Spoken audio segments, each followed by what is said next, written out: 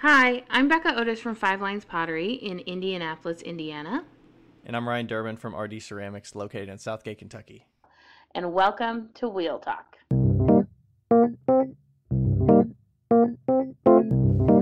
Hey guys, we've loved answering all of your questions so far. If you'd like to hear your question on the podcast, please send them to us on Instagram at Wheel Talk Podcast or by email to wheeltalkpodcast@gmail.com. Thanks. All right. Did you click late? I feel like you clicked late. I started it. I'm good. I might have clicked a little late. We're good, Becca. Okay. We're live! Hi, we are live. We're live and we're late.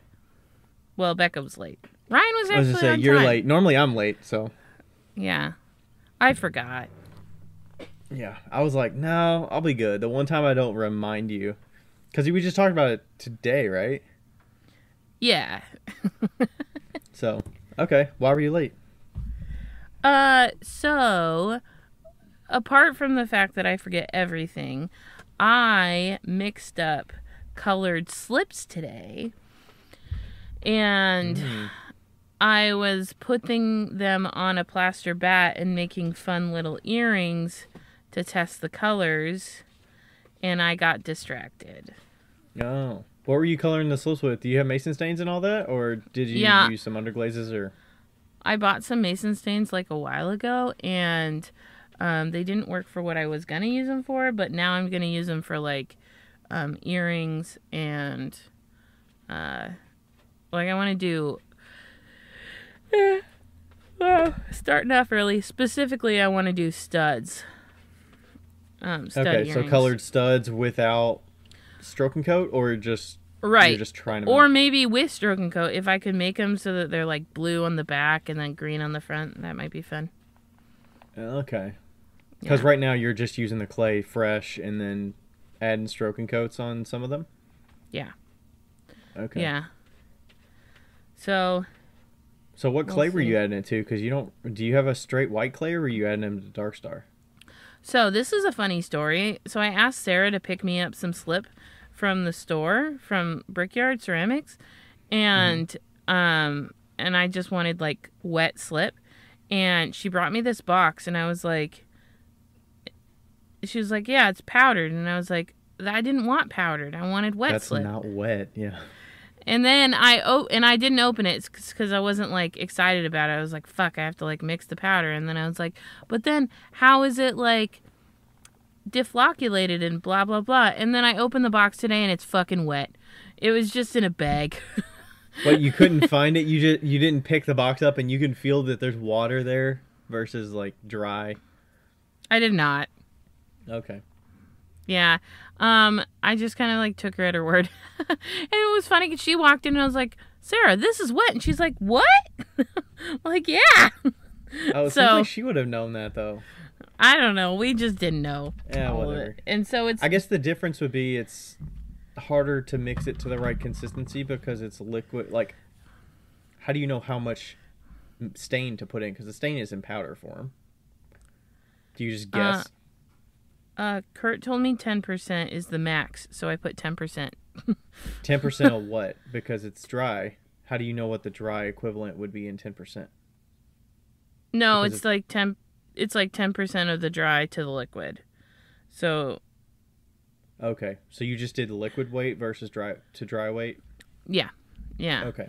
And we'll see if they turn out. You know. Yeah, I'm still trying to figure out the whole slips situation. I mean, the stud situation, how I want to do it. So, yeah. But that's specifically what it's for. Because you've already kind of figured out what you like about the hoops and the other designs. It's just Right, but these ones are like fun and like funky. You know, if I can figure this out, I'll be really excited. Yeah. I feel like the studs are meant to be more like neutral or like agreed subtle. I'm doing like these weird little hoops on the plaster, so I'm like, it's a flat plaster, and then I'm putting the slip in a hoop form, and and then like building on top of it so it's a little bit thicker, and then I did little dots of different colors. Oh, okay. So you're just designing straight with the clay. Yeah. And then letting it dry and see how they turn out. Yeah. So it should be interesting. It's like pure fun test, Mm-hmm. But also I need to get the colors of the slip anyway, so this is just a fun way to do it. Yeah.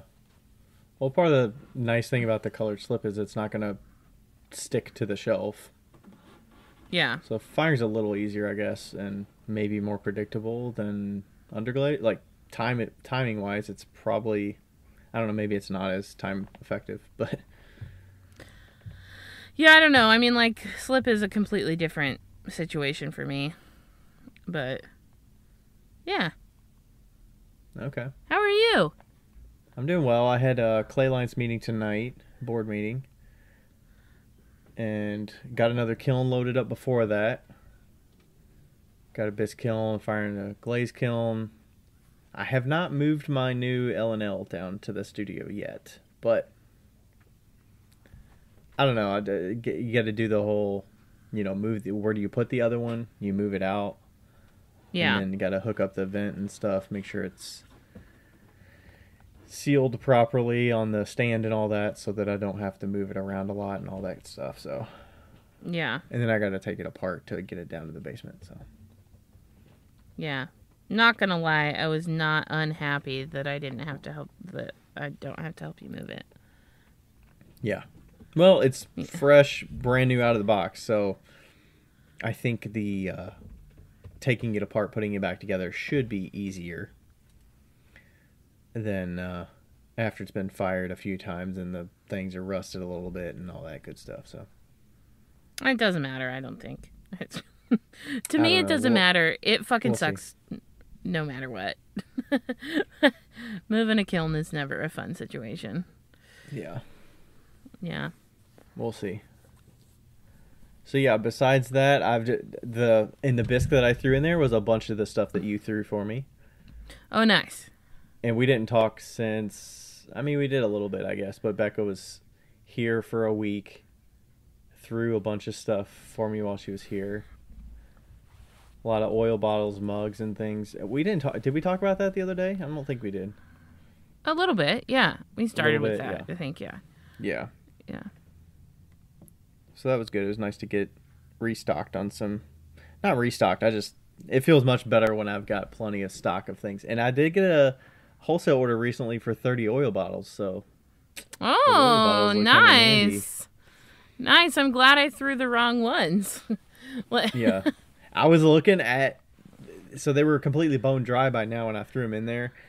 And I was looking at the openings. Some of them, I'm like, those are going to be too big. Those are going to be too big. There's like a couple that are too small and like maybe 3 or 4 that are too big. But I swear to God, I checked every single one. Maybe I didn't check one. But, yeah, it's close. Like, yeah. We'll see how they turn out. Even if they're a little big, it'll be fun. And Ryan's like, oh, it's this big. And then I'm like, okay. And he's like, no, it's not that big. It's this big. And I'm like, you just see it with your eyes. And yeah.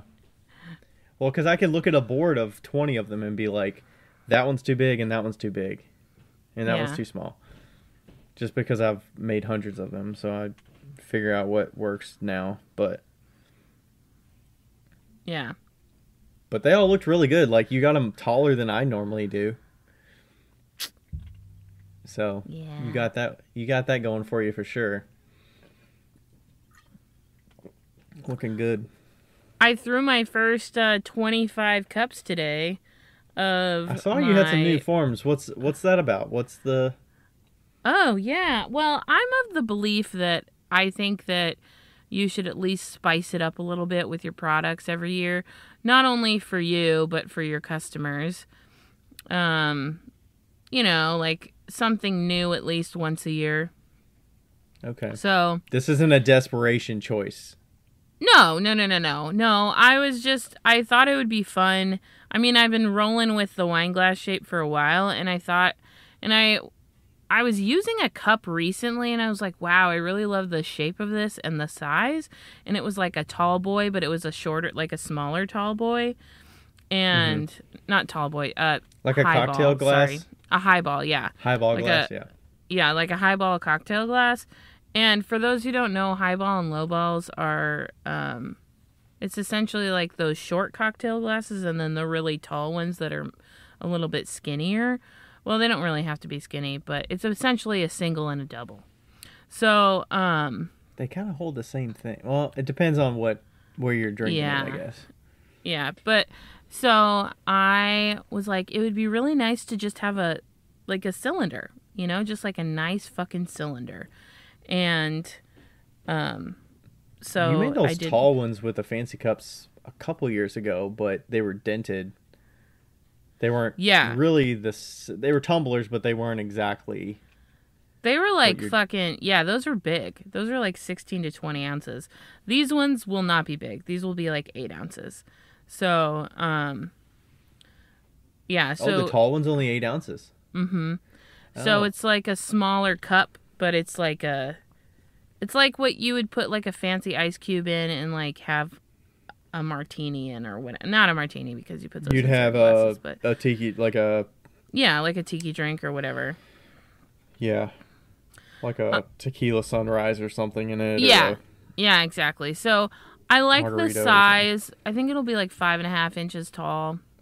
I like the size and I'm excited because it's a little bit more of a simple shape, but I think that there's a lot of potential for design. And you're using that as a canvas for your fancy cups? Or is it just those? Okay.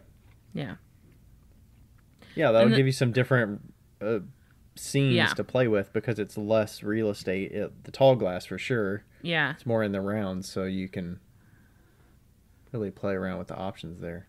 Yeah, so I've been thinking about it for the last couple weeks and I'm pretty stoked that it's so weird when it's so weird that like it takes such a long time to think about a cylinder and like how you want that cylinder to look like, you know? Yeah, because it's just throw a fucking cylinder and trim it. Exactly. But it's not that simple. Like, people that go through making things look simple. Yeah, it's just like... And Merritt was like, it's really hard to throw, like, just a nice fucking cylinder. Like, a straight-ass cylinder. And I think it is. And I want it to be more of, like, a glass. Like, where you look at it and you're like, that doesn't seem like it's pottery. You know? Mm-hmm. Like, that seems like it should be glass. So, that's kind of what I want it to feel like. Yeah, because there's no room for error. With such a simple shape, you notice. Yeah. Like, if it's subtly going inward instead of vertical, like, you can notice that. Yeah, if there's if there's a little bulge in there, yeah, you can't necessarily trim out a little bulge. Like, it won't look perfect. Right. It has to be perfect, and I kind of love that about it. So, we'll see. We'll see if people like them. And, yeah. Okay. Yeah. Yeah, besides that, just making some stuff. I'm trying to think if anything else is new over here. Not really. I've got... The wheel is getting fixed. Actually, the wheel got fixed. I need to get it tomorrow. Oh, tell us about that. Tell us about how... I mean, I don't know. You tell us about it. What happened? Oh, they didn't tell you what was wrong with it? Oh, I thought... Did you talk about it on here? Like, what happened with the wheel? Well, I said that I broke it. That was it. They just ended up getting a new... I don't know if it was a circuit board. It was the board for my box. So I want to say it was a $200 circuit board kind of thing. Okay, so it was $200? Yeah, it was the D30 110 volt board for that box, yeah. So, and then it sounded like that was it. They thought Ben was going to have to fix it because he was on vacation, but John fixed it for me, so... Okay. I'll see it tomorrow, and I'll confirm like exactly what they had to do. And also confirm if I broke it or if it was going to be broken. I mean, the wheel's from 1994. I don't know what sparks those things to break, but Yeah. I could always ask John and find out if. Because, I mean, I can pay you for it if I was the one that broke it. I mean, they could also be like, we don't know exactly, but this is like a thing that could break. Yeah. I mean, they probably do know. They could probably put the circuit things on it and see if there's a charge or not. And, Yeah. Swap it out with another one that they have and see if it works. If that works, then it's like, okay, then it's fixed. Yeah. Nice. And the fuse got replaced too since you got that, so. Yep. Yeah. So we'll get it tomorrow and we'll see. Should be back in business, so. Nice. It's been weird seeing I mean, I did clean the floor in that area, so it looks a little cleaner in the studio, but. Yeah. It is a little weird not having that wheel in there. You know what I was thinking today? Because I really, really, really, really, really, really hate trimming on my current Soldner, just because, not because of the wheel, but because all the trimmings get like under the wheel and on top of the wheel, and you can't like go from wet to dry to wet to dry to wet to dry. Is there not a splash pan with that Soldner? No. So, I mean, there is. I hate that. Well, I could have bought a splash pan. I just told him no. And the splash pan's a lot different than like a normal splash pan. It wouldn't catch any trimmings anyway. So okay, and you have your Giffen grip on there. Yeah, and I have the Giffen grip on there. Blah blah blah. So but I was Don't tell me like, you're gonna buy another wheel. No, I have 3. Like, don't need another wheel. No, I was just thinking that I have my portable wheel in the van here, and it would be nice to just like put it in a Rubbermaid box and trim in it with because now I have the Giffen Grip Mini. I can trim on the Mini, and then I don't have to worry about like the trimmings going all over the floor. Yeah, as long as you don't have to like T-Rex arm it in there to like make sure that you can yeah, trim it inside the box somehow. Yeah. So yeah, you almost have to have like certain wheels have good splash pan. Like Brent's got a good splash pan that catches a lot of shit. Yeah. Like Shimpo's have pretty good splash pans. Pacifica's I think have an okay one. Actually, most wheels have good splash pans. The Soldners just happen to be the ones that don't. Like. Yeah, it just seemed like when I see people trim and they just don't have a splash pan, they just get the shit everywhere. I'm like, oh my gosh, that seems horrible. It's really infuriating. What I do, you can't clean it up that well unless you can move your wheel completely out of the way, sweep it. What I you don't really do, want to be sweeping, but yeah, what I do on the top is that I actually have a piece of cardboard that I rigged to sit right on the wheel. But okay, Babs. There's Babs. Please move. So I have a piece of cardboard that sits on top of the wheel, so anything that would go out to the wall gets caught by that piece of cardboard. No, stop. You don't need to go. Stop. You bitch. But I just have, I don't have anything for the floor. So anything that comes back at me goes on the floor, and then I just sweep it up. It's just really fucking annoying. Yeah. And you almost need can you have little binder clips on the sides of it to binder clip a cardboard along the boundary so it can kind of act as a catch? Oh, that's what I have on that, but just on the floor part. Like, oh, okay. From my stomach to the wheel. That's the part that's not. Oh, I gotcha. So you kind of catch it. Yeah. So. Yeah. It is what it is, though. You know. What are you gonna do? Have you been getting the studio right now in Indy? Because you've been in there for about a week now, or maybe less than a week, but. Yeah, I putzed around for like 3 days and did nothing, and then finally threw 25 pieces today and decided that was enough. My plan, though, my current plan is to throw 50 pieces, trim 50 pieces in a day. And that should get me to, and give or take 50, but that should get me to 500. Give or take 50? What does that mean? You either don't do 50 or you do 50? No, like sometime, like today I messed up on 2, so I got 24. I gotcha. There's 26 balls of clay to a bag, so 2 bags is happening a day. Gotcha. Okay. So I figure if I do 50 a day and trim 50 a day, I should get to 500 or whatever my goal is, pretty quickly, you know? Yeah. Next couple weeks. So. Given that you ramp up that time and you don't lose another 2 or 3 days like you have, but you were kind of experimenting too, so. Yeah, but I'm also not in a rush, you know? Yeah. Which is a nice feeling. So. Sweet. Yeah, and I've been selling some things on Etsy. Whee! More earrings?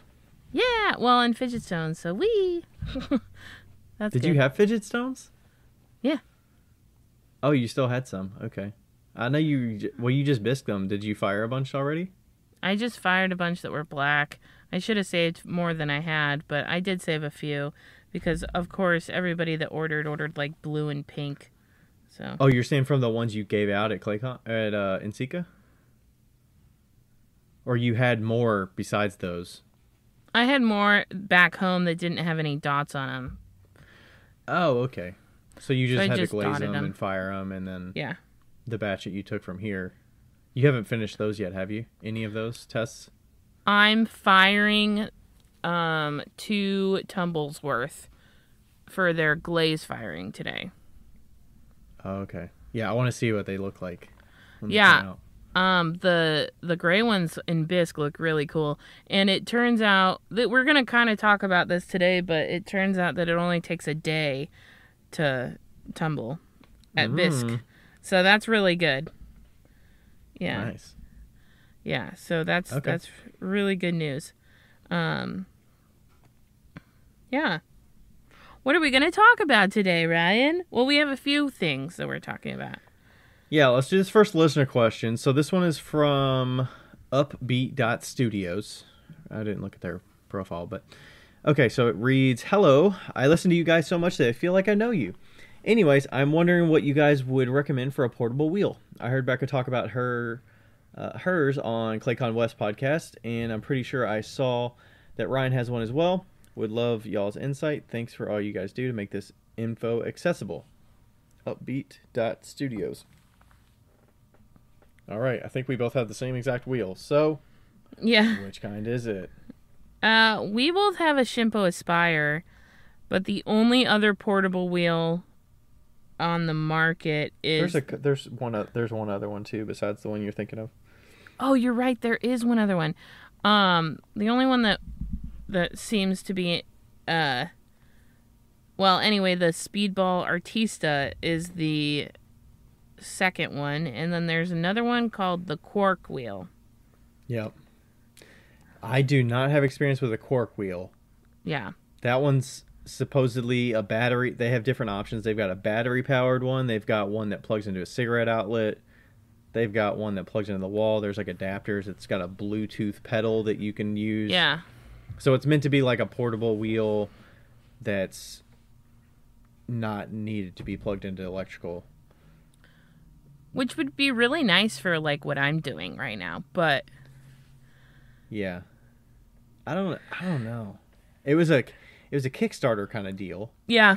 So I don't know if that, if they're still on version 1 or if they're up to the next version that's a little better, but anything Bluetooth I'm a little iffy with. Like, I don't want to rely on something like that with a wheel. Yeah. I just feel like there's potential for issues.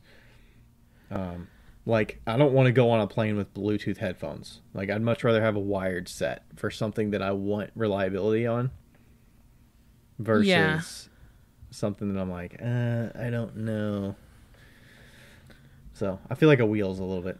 But have you used just so you guys know, the Quark S Plus, whatever that means, is $449, and the Quark Lit is $9.49. Holy shit, that's expensive. $9.49. Yeah, and it's got a 3-year warranty. Learn more. Let's learn more. Why is this $949? Is it gonna center the clay for you? There's a pink one. Oh my gosh, that's so cute. The pink one was the cheapest one when they were doing their Kickstarter, I think. Little pink is $8.90. Why is the pink price less? Pottery wherever you are, blah blah blah. It looks like this one, the one that has the that's really expensive, I believe, has the battery pack. The battery's what you're paying for that's so expensive. It's like a huge, it's like a big power charger that you're... Yeah, it's huge. Like, I mean, it's the size of like Does it 4 say bricks. how many MAHs it is or whatnot? So, I don't know Or what that is. hours? It's 8 to 10 hours endurance, the battery, and the charging time is 90 minutes. The centering capacity is 25 pounds of clay, and it's 250 watts. So, meh. The S Plus. It's only 7 pounds, though. That does not seem like it would... That's stressful. It looks like a small wheelhead, too. It looks like it's about the size of a Spire wheelhead. So, it does, but I have heard... I think I saw that you can actually put a Giffen grip on it. Yeah, I mean, that makes sense because you can put the Giffen Grip Mini on the... No, you can put a regular size Giffen grip on this. Oh, really? Okay. Yeah. Okay, so what do you want to say about the Shimpo Aspire? And then we'll talk about that. Sorry. Anyway, the cork is there. We don't know how it works, but they do have a pink one, so there is that. The Shimpo Aspire has a smaller wheel head, and the thing that I hate the most about it is that it has particular bats that can fit to it, but you can't fit like regular bats on it. Yeah, you have to get, like, Dirty Girl Pottery Tools. They sell bats that are Shimpo Aspire related. Yeah. Or that are compatible. I want to say the normal bat pins are, 10 inches apart? Yeah, and those ones are like 7 or something. Yeah, so even if you have, you might have those speedball bats that have the inner pins and the outer pins, like spots, like, those aren't going to fit. You have to have bats that are special for that. So if you look out on Dirty Girl Pottery Tools, occasionally they have a second sale. Yeah, and those are worth it. Where they have discounted bats, and usually they fit perfectly. They might be a little too snug, but they sell them at a discount. And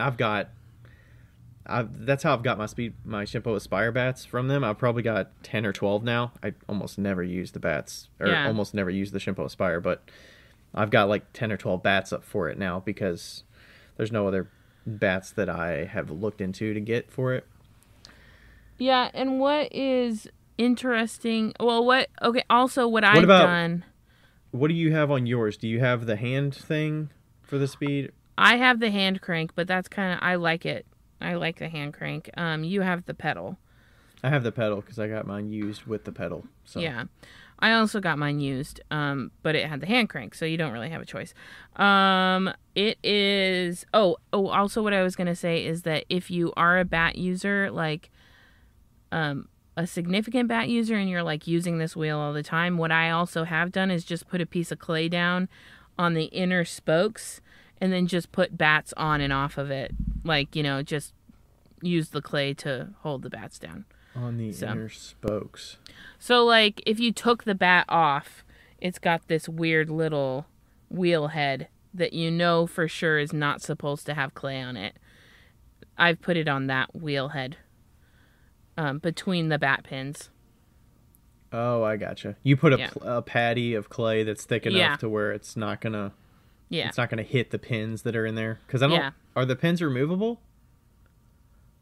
I don't know. I don't think they are. So let me look up the price of the Shimpo Aspire. Babs, you really need to figure out your shit. Like, are you staying or are you going? Okay. Her cats are. I don't know what her cats are doing over there. Okay, so it looks like the Shimpo Aspire is is like $570. It looks like Bailey Pottery has it for $540. The ceramic shop has it for $540. So as far as Quark is concerned, I would get the Aspire over Quark any day of the week. Okay. Yeah, Babs is like, I don't know what the fuck she's doing over there. Yeah. And then I like the Aspire. I don't use it very frequently. I got it used because it was a good price, and I was going to use it at demos for art shows. Not really art shows, but at the farmer's market that I sell at occasionally.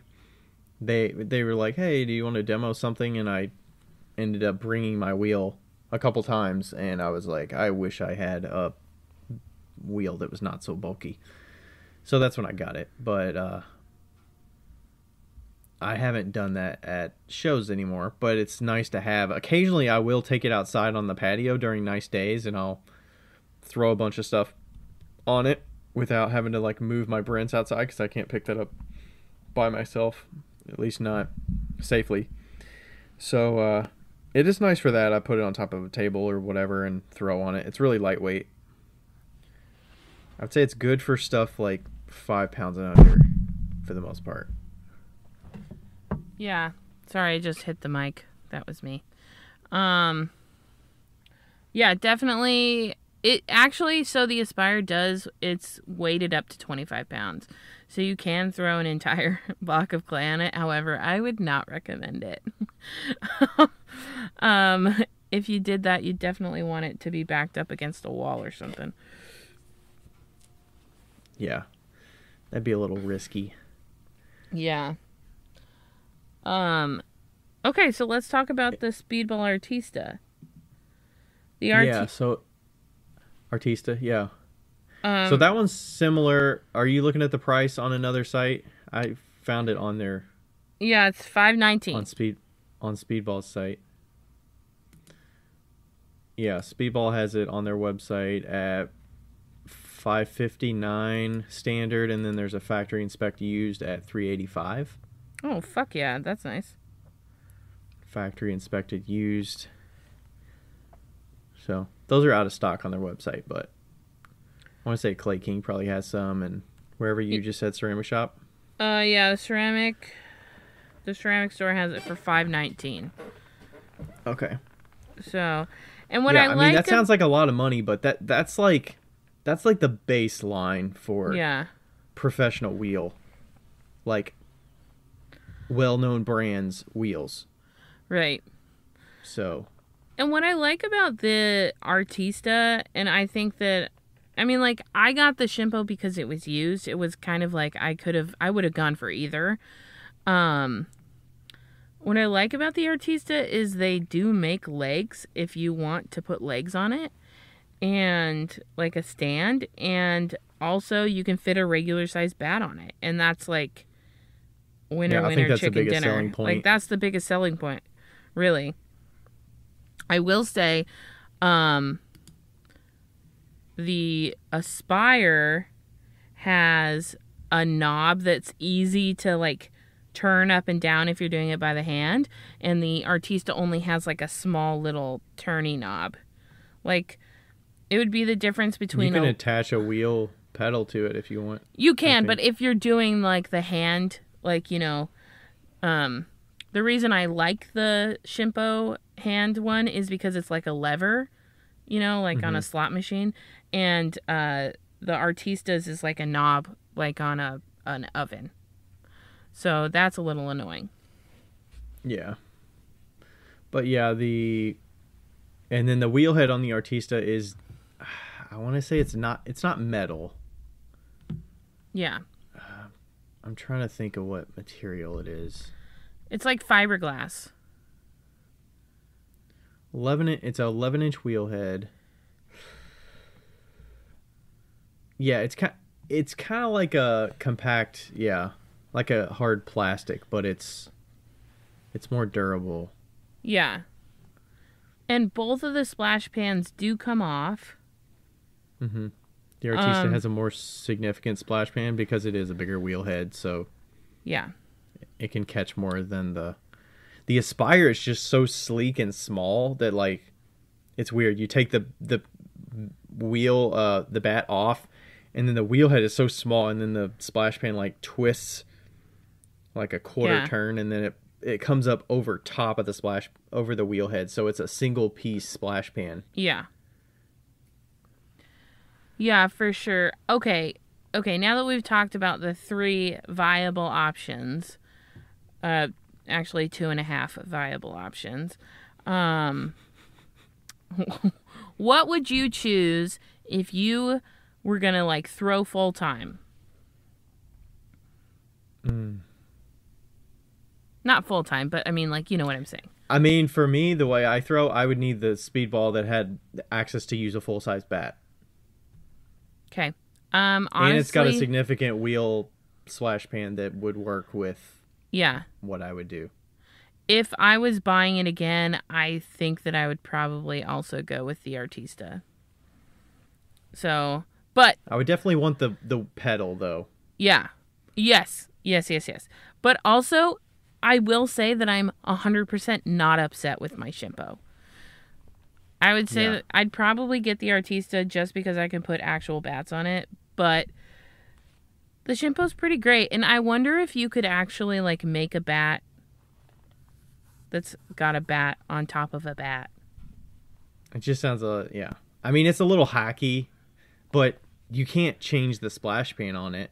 You'd probably have to take the splash pan off to make it work. And then what are you working with? You know, you got a lot of mess. For sure.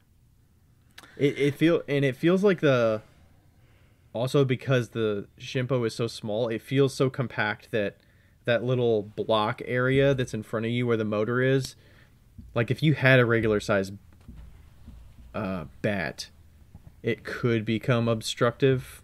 Yeah.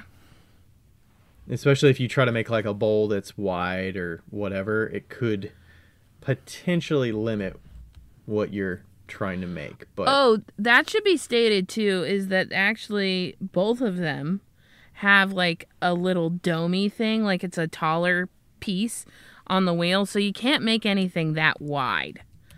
So keep that in mind. I would say the Artista is a little bit better for that. If you're looking at it's width. got the bigger wheel head and that has a little more clearance to it. Yeah.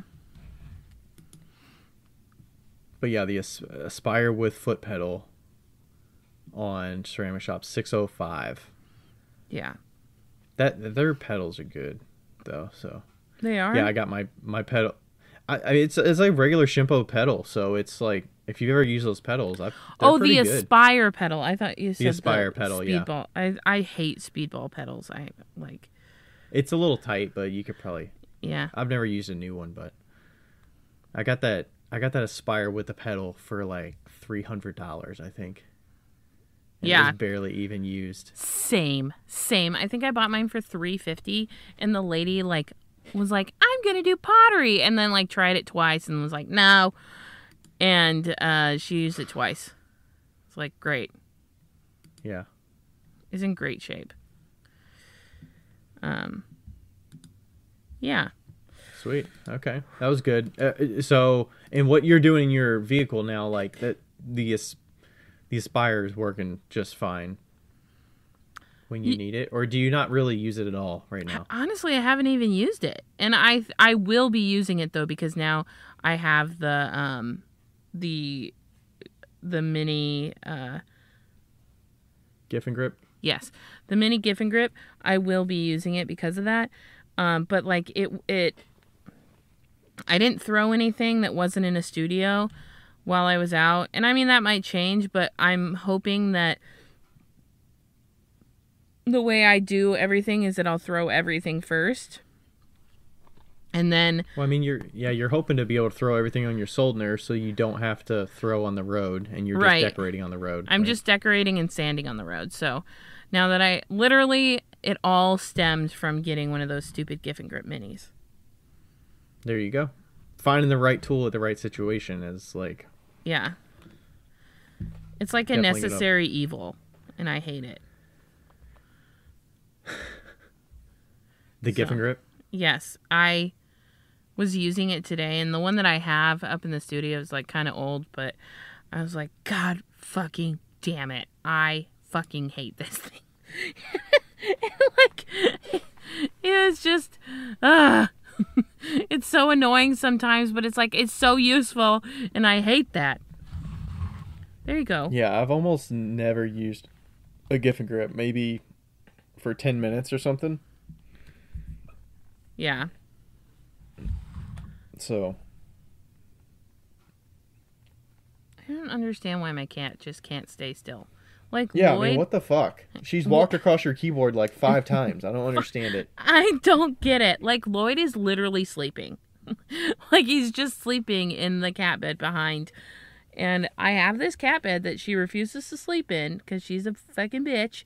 And not really. Babs is the nicest cat in the world. But, like, she just keeps walking across my keyboard like she's bored. I'm like, come on. Yeah, figure it out, Babs. Yeah, God. Babarooski. Babaroni. Little Miss Babble. Babaroni. I call her Miss Babble. And then my friends call her Miss Sniffles. Miss Sniffles? Yeah, because she's got a sniffle. Nice. I feel like there was news I had. Oh, no, I'll figure it out. What? No, I just remember what it was, but we'll talk about it later. Maybe it'll be on a separate thing we'll talk about later. Okay. Do you want to ask the next question? I would like to ask the next question, but I feel like we should talk about this adventure that I've been having with my friends recently. So, oh gosh, yeah, let's hear this. They have intermission time, folks. Intermission with an ad. They have an old L&L kiln that came from Joshua Heim. Thank you, Joshua Heim. And through Rebecca Graves. And it is actually in a lot better shape than I remember it being. And the channels are still intact. The fucking elements look great, but they are old and worn. So, the elements look great. Did you figure out how old the kiln was? Or the number of firings or anything like that? The firings, there's 350 firings on it. Oh, that's not too bad. Yeah, I don't think that's too bad. And I want to say, I think it was in 97. Because the serial number has a 97 at the end. And so I was like, maybe it's 1997? I don't know. I'm sure Dimitri could tell you how they serial number it. Right. So I sent him the oh my God, she's sitting in the bed. She's sitting in the bed. All right, don't look at her. She might change. Okay, sorry. So I she rejected it. You reached out to Dimitri about the kiln. Yeah, and I've never changed elements for an L&L kiln. So I reached out to him, and we're going to do a little video, and I'm going to change out the elements in this kiln. And it's old as shit, but I think that'll be a pretty good testament, and we'll see how easy it is. So, to change these elements out, and I'm really excited. I've never been excited about changing elements out before. So, sweet. Yeah. And I mean, I don't know if they have those cool, like, and it's got the zone control still. I think that's crazy that even the old L&L kilns have the zone control still. Like, so are they like the one kiln that I have with the completely covered? No. Tubes, or how is it controlled? It's controlled from 3 thermocouples, but they're not covered, so they're just regular thermocouples. Oh, so they're not inside of porcelain at all? No.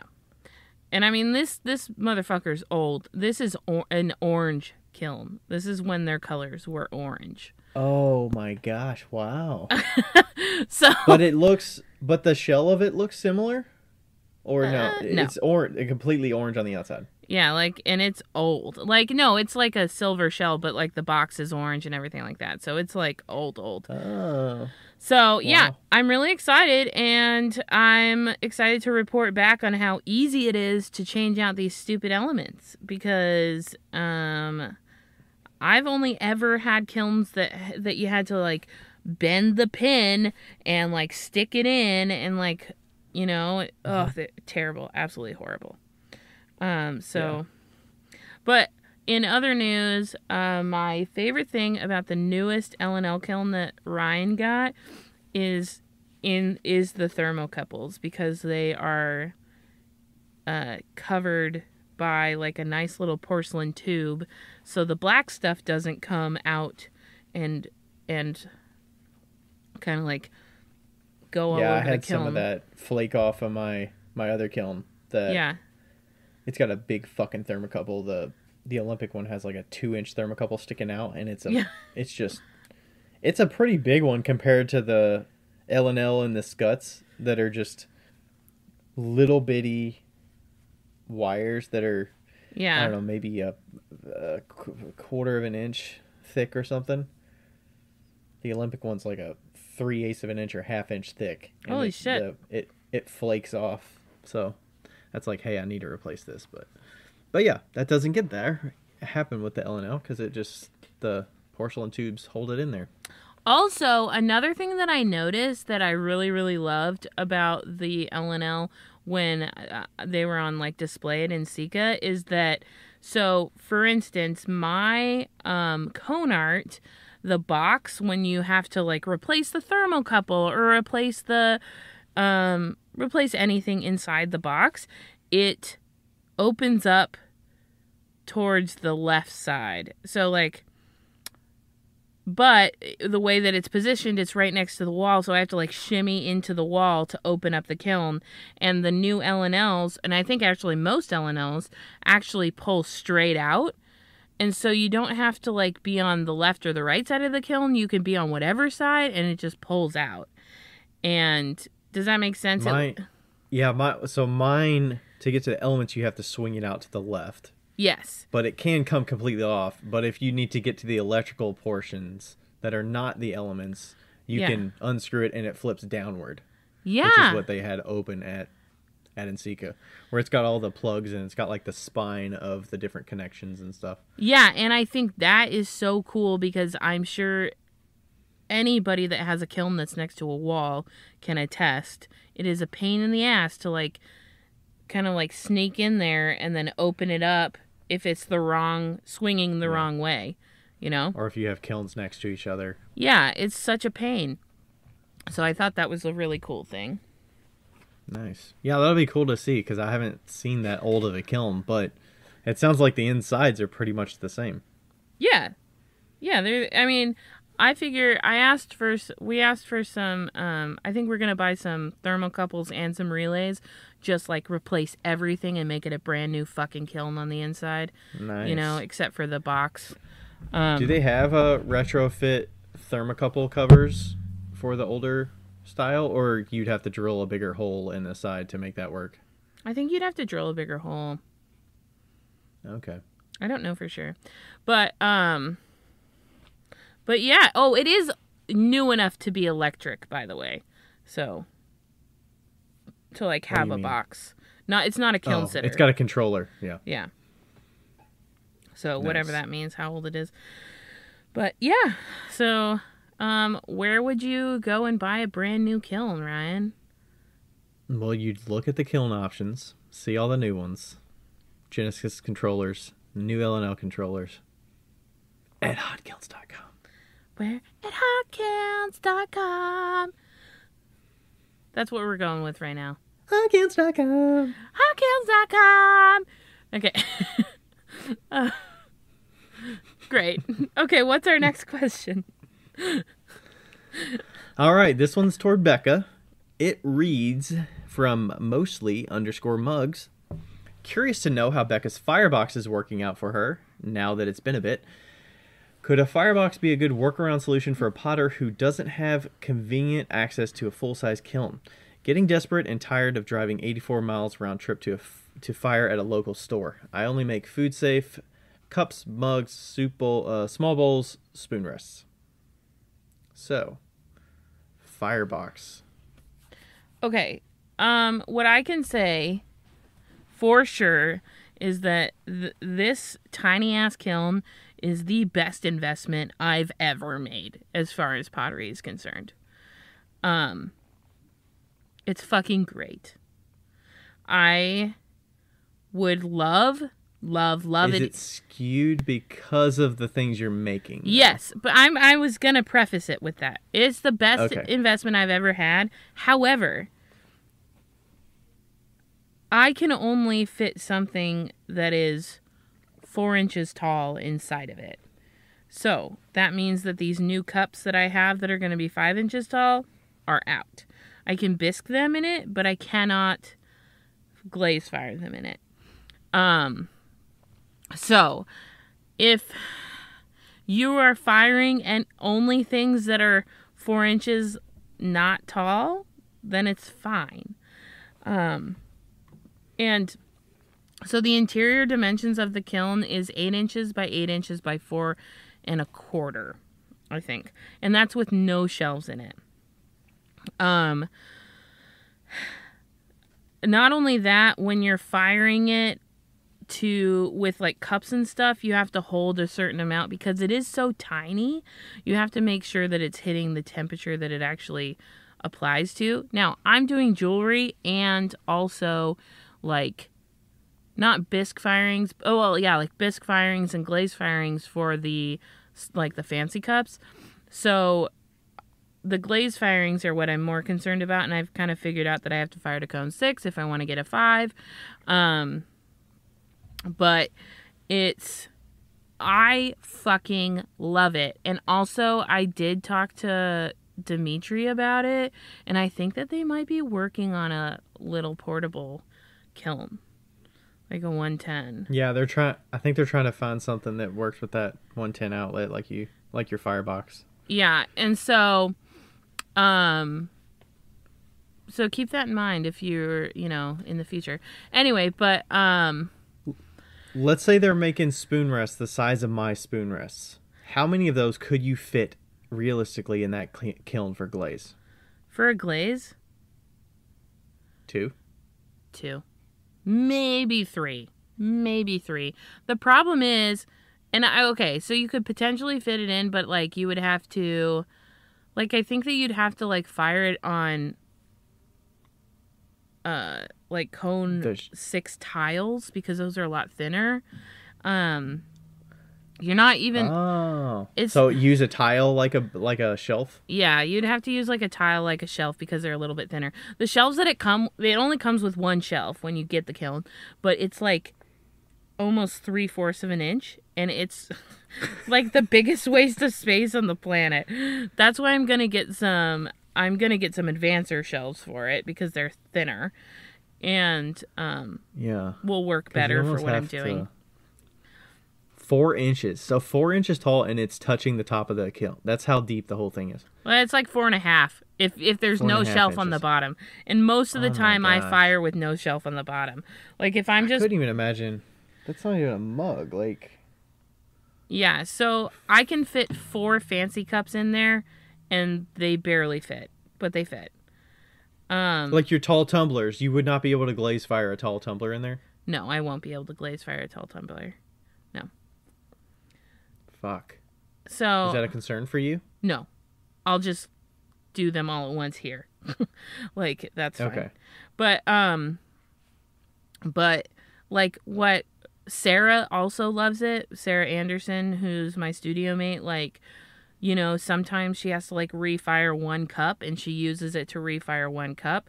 Honestly, I wouldn't say that it's the best for a person that it's their only kiln, but it would be fucking great for anybody that has a huge kiln and like may need to test fire.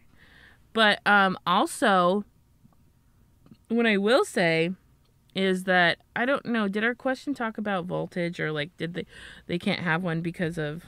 No, they're in California though. I don't. Okay. Well, what I will say is that I think that so Scott has one that's one size bigger, and it does have a 220 plug, but I'm sure it's like minimal, and that one would probably be the best solution for somebody in this situation, because then you could fire just a few more, but it's still like it's probably I don't know how big it is, but it's I think it's like a foot square maybe. I feel like you could work with a foot. Yeah, you can work with a foot. Yeah. You could fit. Yeah, I mean, if you could fit like 10 pieces in there, that'd be nice. But talking like 2 or 3 pieces, that just sounds inefficient to me. Yeah. If you're making I don't even want to say the word production, but if you're making wheel thrown work and you're selling it at a show, yeah, the quantity you need just doesn't sound efficient. I'm assuming selling at a show, but if you're doing a restock with 30 pieces, like how many firings would you have to do to get those 30 pieces ready for the restock? Like, yeah. So I have the Firebox 8x4 LT. The Firebox 8x6 LT, I'm pretty sure that's only a cone 6. If you were like had to transport up and down, you know, like if you're driving that far, this might be a good solution actually, because why doesn't it say fucking Scott, like just say what temp it goes to? Like, are you fucking kidding me? what about if you just got it to biscuit? Yeah, that's what I was gonna say. Like, if you just got the 8x6, which I'm pretty sure is just a cone 6 kiln, you could biscuit that, and it would be perfect. And it's a 110 volt. So that one would be the one that I would recommend if you want to bisque in something and you need the height. That would be nice, because I feel like you would cut out the risk of breaking stuff on the way. Yeah. Because transporting greenware is the worst, especially 42 miles there. Yeah. That sounds horrible. And then you got to drive there, drop the stuff, get it fired, and then drive there again to pick it up. Like, yeah. So here's our other option. So that's like 8 inches by 6 inches, but there is another one called the KM 614, and that was actually at the Tilted Kiln when we were there. And, okay, so there's 2 other ones, the Glaze Tech and the KM 614. The Glaze Tech goes to cone 10, and it's a perfect little test kiln, and it's tiny. Trying to run on, it's 120 volts instead of 240 volts. So, that's just a regular plug. No, it's not. 120 volt? I think it's the plug with the sideways. Okay. Well, 120 volt is a typical outlet. I mean, obviously you wouldn't want to run 120 on exactly 120 because it would probably short it, but 110 volt is typically what they would say. Yeah, so I think it's just like a little different of an outlet, but it's still 120. And then this one, this is a KM 614. And I believe this one is also a cone 6, and you can put like shelves in it actually, and it has like height. But of course, because their fucking website sucks, I can't. There we go. This is 115 volt, and it's 20 amps. It goes to cone 6. So, like, in a pinch, you could fire it to cone 6. I wouldn't, but you could, you know? It's 13 inches deep and 11 inches wide. So, that's a good, if you wanted something that was, like, in the middle, and you wanted a small kiln that you could throw in that corner of your kitchen, and it does use a special plug. It's the one that's like up. It's the winky face plug. Mm-hmm. The one that's like up and then the sideways and then the little nose mouth Mm-hmm. thing. That would be a really Because I would good... suspect the limitation with the plug situation. Yeah. Let's just say, okay, you got to drive to and from, and maybe you rent a place. Yeah. So I think you could... Or you live in an apartment, like you can't have a kiln at your house. Yeah. Or you can, but it's a 120 volt, so maybe you can get away with it. Yeah. I think that 614 would work. You know? Okay. I think you just have to change out the plug. And maybe it's like a specific fuse or something. I don't know. I'm looking at the L and L, the base L and L 120 volt. It's got the Easy Fire on it. 9-inch high, 9-inch wide. Yeah, that's not bad. Half a cubic foot. That's a doll test kiln, is what it says. Yeah, that's what they usually are. And then, I mean, you and could it's fit a 120 volt. You could fit 9 good sized cups in there. You know? Yeah. I mean, that it's not cheap, but it's like listed on their site at $1,800. That's a Cone 5 though. So yeah.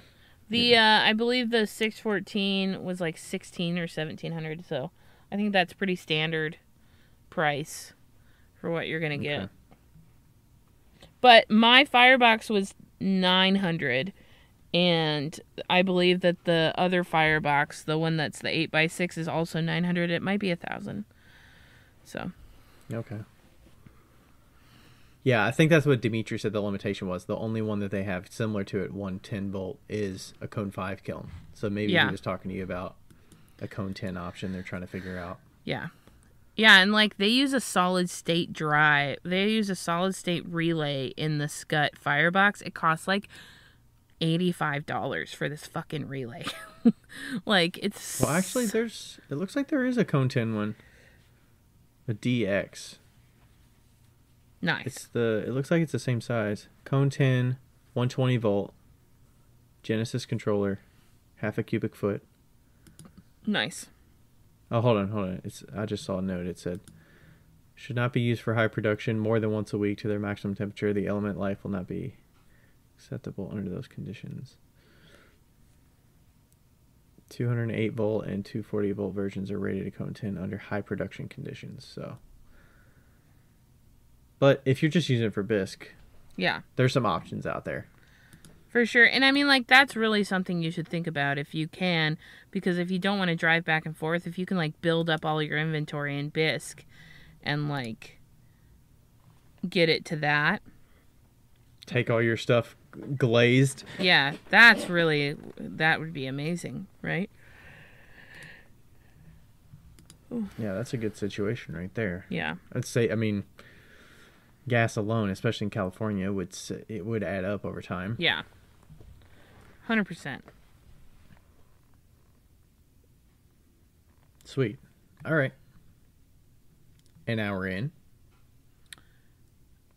Yeah, and I've got 35% left on my battery. Okay. I mean, you can charge it if you need to, correct? No. No? No. All right, well, let's go. What are we talking about today? So we were talking about this conversation came up at Ryan's house when we were talking about my fidget stones. My fidget the fidget stones, they are tumbled in a rock tumbler, and that's the majority of the time spent is tumbled. So I sell them for $10, and Ryan doesn't think that's enough for the amount of quote-unquote work that is put into it. So what our question really is the passive... It says, how do you price something that requires additional hands-off time, is what we call it. But not necessarily more work for you. Yeah. So is price more variable in that situation, should you consider it a little differently because of different things that you have to wait on, even though it's not you doing something necessarily. Yeah. So your fidget stones were the topic of conversation. I don't have a 10. Well, my comparable item would be a shot glass that would be $10. Yes. And I was like, Becca, your fidget stone has more value than my shot glass. Well, it depends on if you're an alcoholic or not, actually. But if you're an alcoholic, I don't think you care to drink it out of a fancy shot glass. But you're drinking that shit right from the bottle, or you're pouring it in a plastic cup. Yeah, so let's just go over the timeline for the fidget stones so people can kind of like see where we're starting. And then I can go over my timeline for a shot glass. Yes. Keep in mind that this is still like to be tested, if that makes any sense. Like, it's not set in stone for the fidget stones because they're a new product, and I haven't been making them forever. So, okay, so I squish out the stones out of my little extruder, and then I squish them onto a board. What do you have to? You have to prep the clay first and get it in the extruder, right? Yeah, I just make a log and put it into the extruder. And then I squish it out, and then I cut them up, and then I squish them down onto a board. And I would say if you gave me an hour, I could probably make 100 of them. Maybe more. Okay, so a minute a piece. Oh, sorry. That would be 60. Yeah. 30 seconds a piece? Yeah. Easy.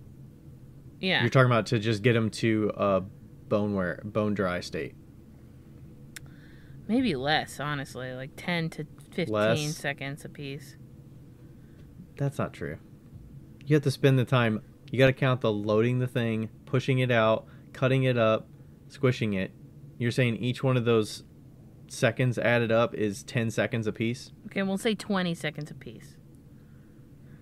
25. Okay. I know we're getting super granular here with like, but you can't say that that's zero time. You know what I'm saying? Right. Like, we'll say. And then how many are you getting out of one extrusion? Is that 101 extrusion, or do you have to reload it a couple times? I think it's probably like 35, 40 out of one extrusion. Okay. Maybe 50. And then and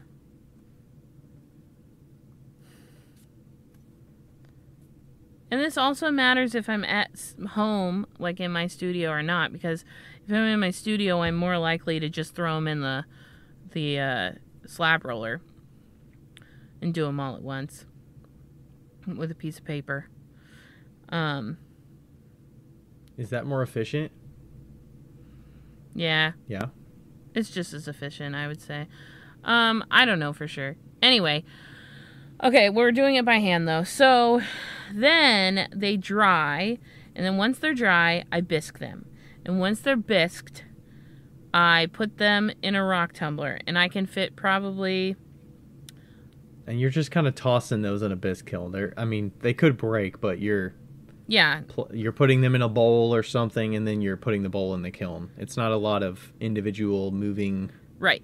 And then I put them in a rock tumbler. Now, the rock tumbler, I would say I've put 30 in. Maybe 20? No, not 20. 30. 30.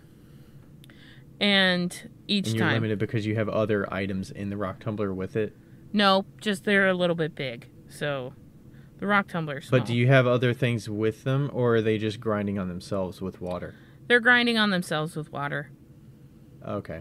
I know some of them have like pebbles and stuff you put in there. Yeah, I've taken the pebbles out. I don't think it matters. And then they tumble for 1 day.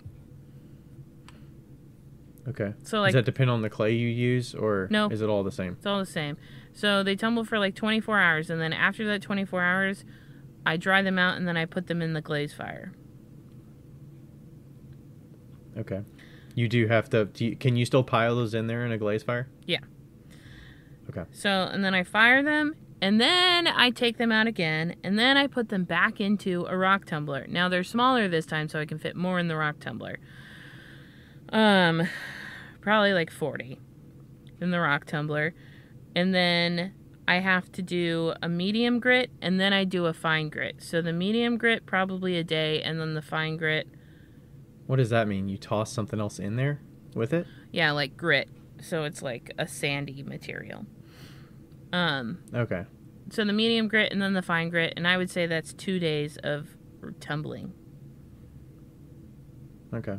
Does the grit, like... Yeah. Stay? Does it stay solid, or does it just get finer and finer the more you use it? It gets finer and finer and gloopier. Yeah. Okay. So you have to get more grit and stuff sometimes? Yeah, but I've got huge jars, and it's not expensive. Oh, okay. So, I would say we're still testing this, obviously, but I'm going to go with 2 days. 2 days? What do you mean? Of tumbling. Start to finish? Yeah. Oh, 2 days of tumbling. Yeah.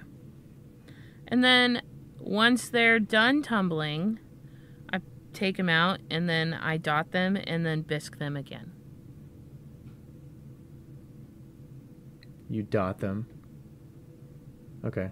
How long does it take to dot 100 of them? Let's say you have that same 100 that you did in an hour. How long would it take you to dot 100 of those?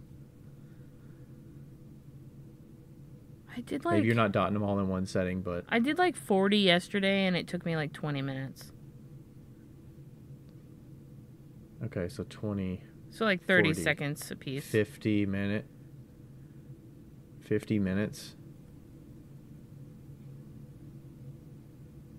It takes me 30 seconds a piece. Okay. Tops. 30 seconds times 100. 50 minutes. Yeah. Yeah. Okay. Mm. And then they go back in the kiln, the glaze kiln? It honestly seems even less than that. It's so you're fast gonna to say dot less. them. It's so fast to dot them. Hold on. But you have ADD, Becca. I know. Hold on. I took a video yesterday. I want to count. You're saying 30 seconds. I'm saying you're saying 50 minutes. I'm saying give it 60 minutes. Like just. I feel. I saw you dotting them, but it was sped up a little bit. I just want to count how many are on this board. Hold on. And then you've got the time to load your air pin up. I'm sure there's some swapping things out or whatever. Obviously, I'm getting super granular. It is all part of the process. Okay. Like, it's part of the time spent. So it's 25. It took me 9 minutes to arrange and dot 25. So Okay. we'll say 10 minutes for 25. So for 100, it'd be you like... You got to clean it out and change colors or something? Yeah, so 100 would be like 40 minutes just the dotting, and to add the glaze, it would probably be like 50 minutes tops. Okay. And then you do have to load those in the kiln. Yes. When you're doing them, are you doing them on a shelf so you can just take that shelf and just put it right in the kiln? Yeah, I dot them right on the shelf. Nice. Yeah. Okay, so you put them in there and you bisque fire them to get them to that temperature so the stroking coats settle. Yeah. And keep in mind, these firings are 4 hours. They're 4-hour firings. So. Okay. So it's not like I'm waiting an entire day. Like, I could put them in the morning. I mean, a firing is a firing, regardless. If it's 4 hours, you can't take it out 4 hours later. I can. You still have to wait. I can take it out 4 hours later. It goes up and it goes down, and you can touch it and unload it 4 hours after you start it? I can. I can load it in the morning and take it out at night. Okay. And then you're starting another one? Or I can, if I want to. Yeah. If I start it at midnight and leave, it'll be cool by the next time I come in the morning. Like, it'll be 70 degrees. Wow. Yeah. And it's not even vented or anything. It's just... No. That's just natural. It just goes up and down that quick? It's wow. tiny.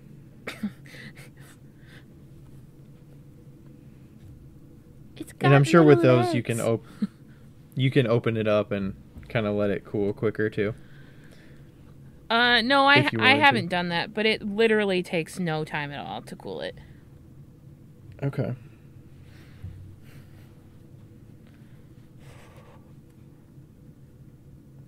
Oh, it's cold.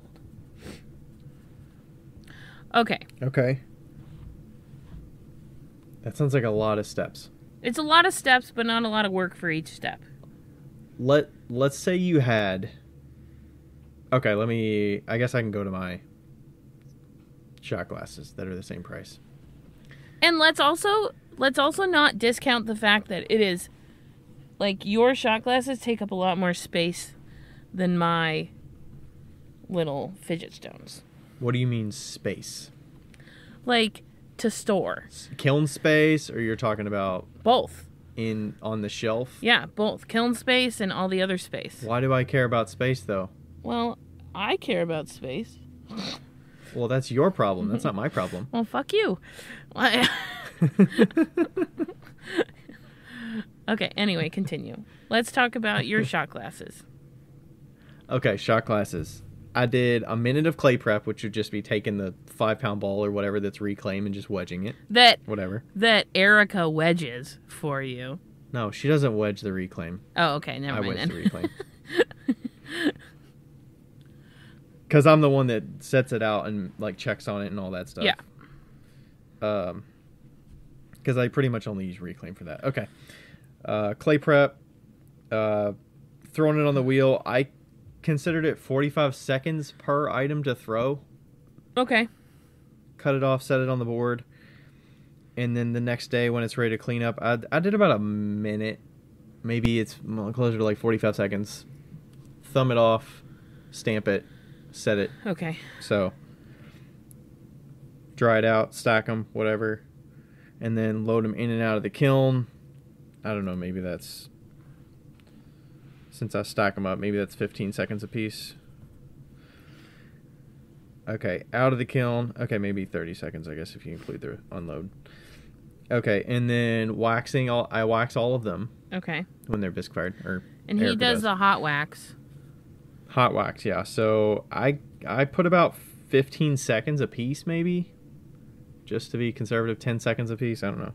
Yeah, 15. We'll say 15. Just because you're moving them around on the shelves and shit. Okay, and then glaze. We'll say 60 seconds to be a minute each. Yeah. And then loading them in the glaze kiln, let's say 15 seconds. Yeah, I think that's honestly that is a big difference too, right? Like loading. You can just throw yours in. Right. I mean, like, well, the glaze you can't because you got to place them. But while I can place them really quickly though, and then glaze them. You know, I don't have to worry about like setting them down or wiping the bottoms or stuff like that. That is a difference. But I think the biggest thing is like, does that day between making stuff doesn't matter? Like the day of it tumbling doesn't matter. And does that cost money? Like obviously it costs money, but technically for me it doesn't cost me money because my electrical is included in my studio rent. So it doesn't cost me any extra money to run the tumblers 100% of the time. And if I'm always working on a new set of fidget stones, does that time, like time spent tumbling, doesn't matter?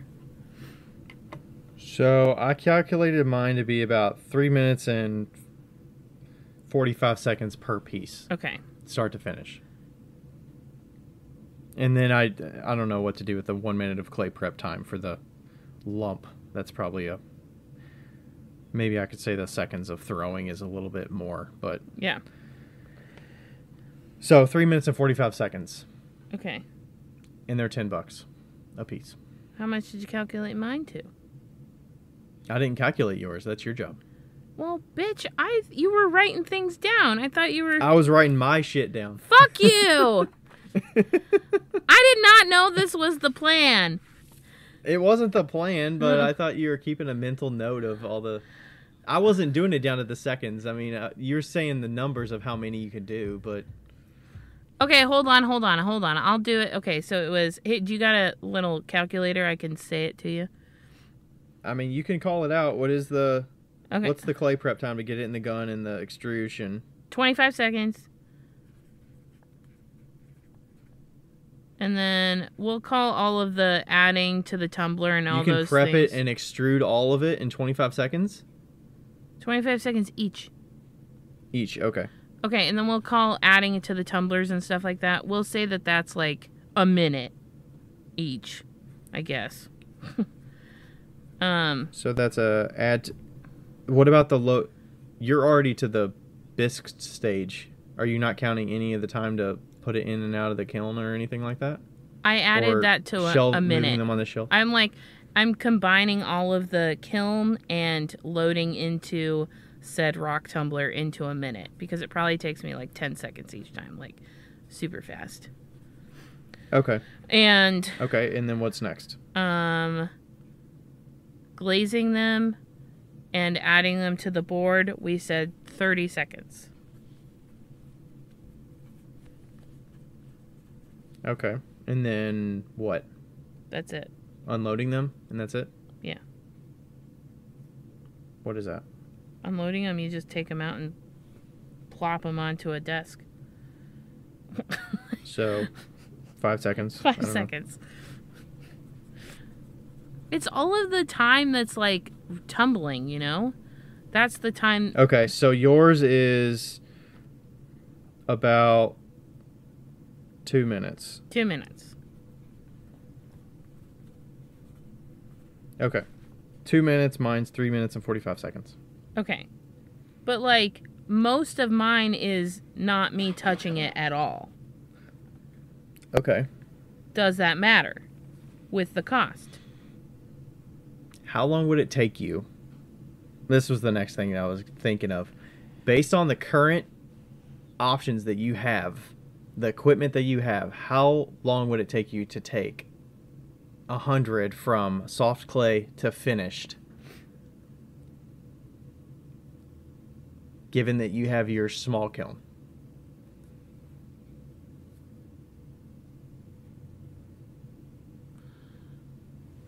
Probably 8 days. 8 days, okay. And can you think through how did you calculate that in your head? Yes.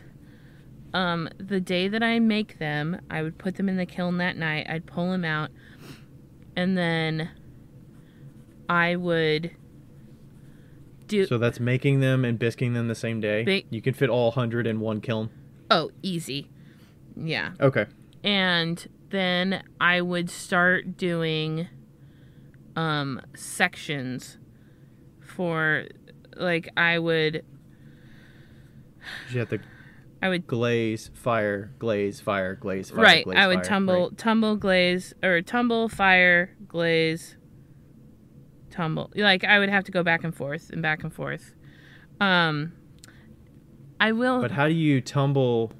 Well, I guess you said you can tumble 30 or so you'd only lose time in that middle section right after you fire it the first time. Right, yeah. Tumble 30 or so. Right, like I'm doing that right now, quite literally right now. Like I've already tumbled 3 sets of the stuff that I fired at your house, and I'll be tumbling the glaze set tomorrow. But I actually plan on going to Harbor Freight and getting the double tumbler because I've wanted one for a really long time, and I feel like finally it's worth it. So it's like 1 day tumble, and then for that day of tumble, you have enough to glaze, 2 kiln loads? Yeah. I think, I could do, 1 day of tumble I could glaze in a full kiln. 1 kiln. So 1 tumble for 1 glaze? Yeah. Okay. So within that single... Because you have to stagger it, so Make one day. The next day. Tumble, tumble, tumble, tumble, tumble, tumble. Next day. Glaze while you're tumbling another batch. And then you got to repeat that. Yeah. For what, 4 firings? Yeah.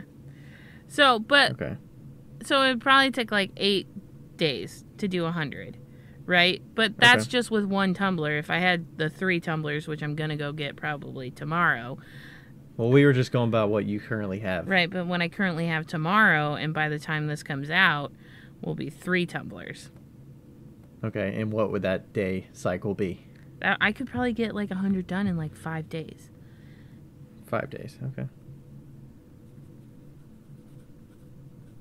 Maybe less.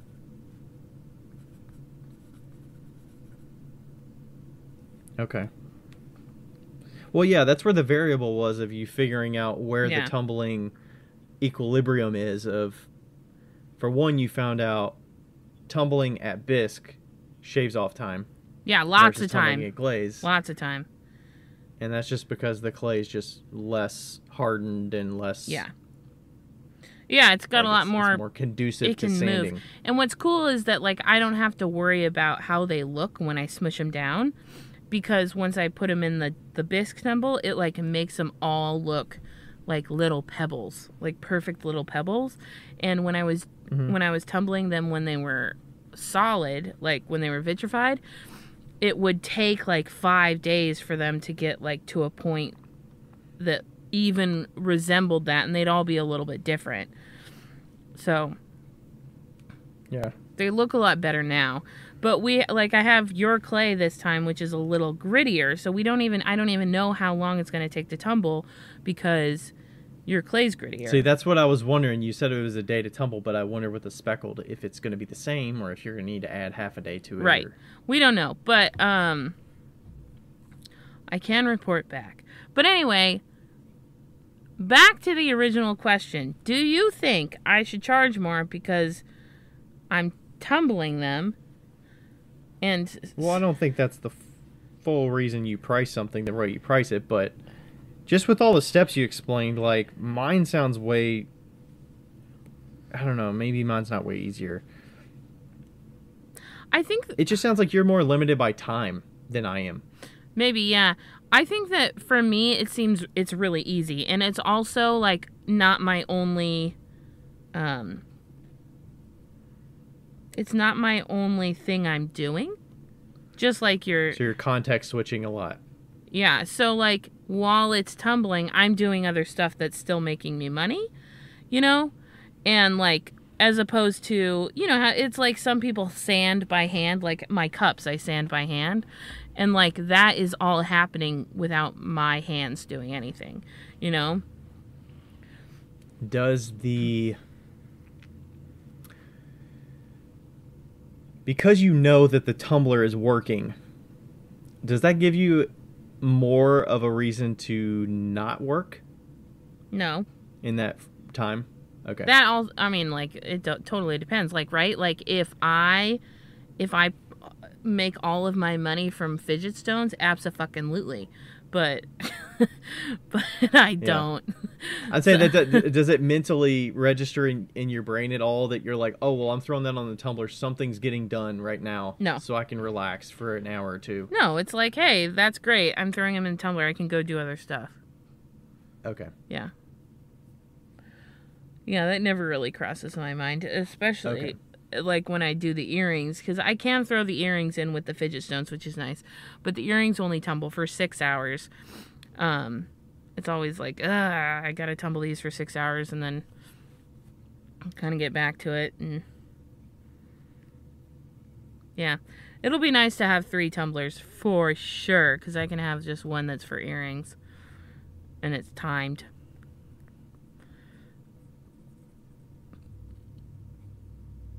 Okay.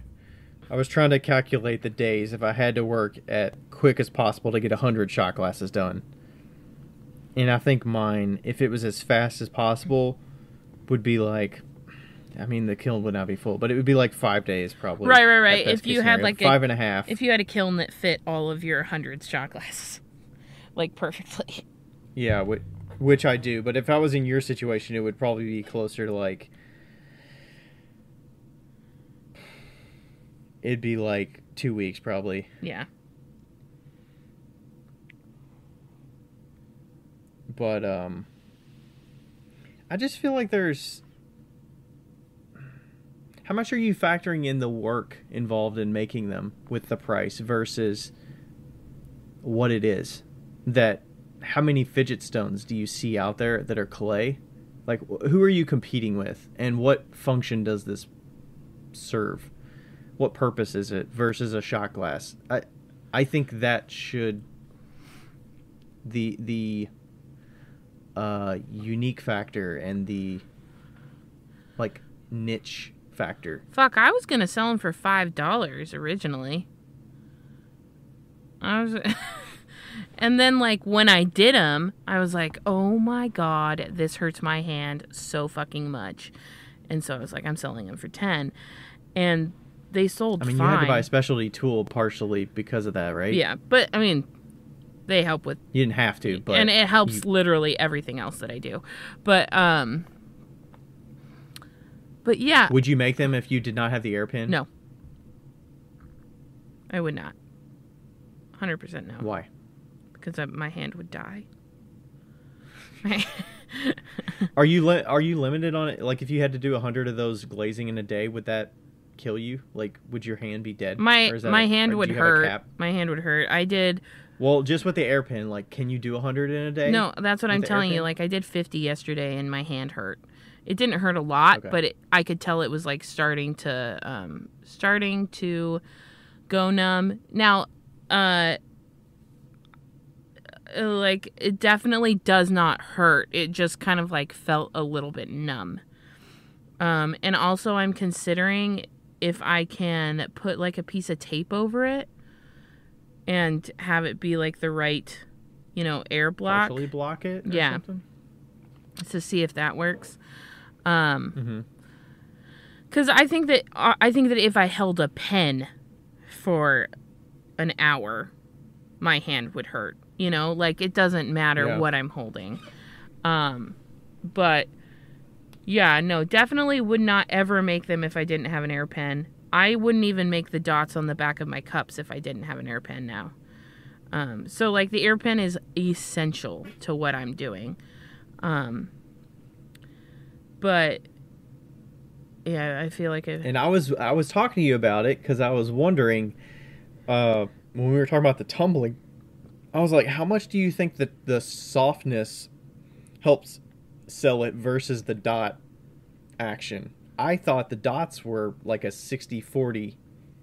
Like, the dots were more important to me than the softness of the tumble. Yeah. Maybe 70-30 dots over tumble, but when people pick it up, people are like, oh, I love that this is soft on one side and bumpy on the other. Like, I think that it serves two purposes for people. Mm-hmm. And I think that the softness is extremely important. As somebody that has like sensory issues, I think it's really important. Because like, if it was bumpy and if it was not soft, it was scritchy, and there was bumps on it, me as like a neurodivergent person wouldn't touch it.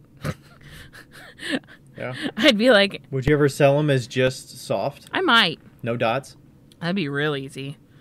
How much would you sell that for? $7. Because you don't have the bisque fired anymore, right? No. Would you tumble it? You already tumble it twice, right? Or you don't? You tumble it once? You would tumble it twice. Do you still tumble yours twice right now? Yeah. Okay. Yeah. So you still tumble it twice. I mean, like, it is nice to only tumble them once. Like, it would be nice to just, like, pull them out of the... do a once fire and then throw them in the tumbler. Like, I actually don't know which takes less time. But, like, the result is so much better.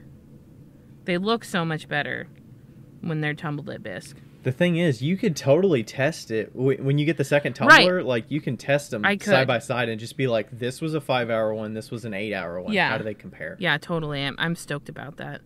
And then you could be like, okay, well, I know this clay I can do for 75% of the time of this clay. Right. So you shave off time here and there. Right. And like that's what was nice about the I have no idea if this is going to be an interesting episode at all. It sounds kind of boring to me.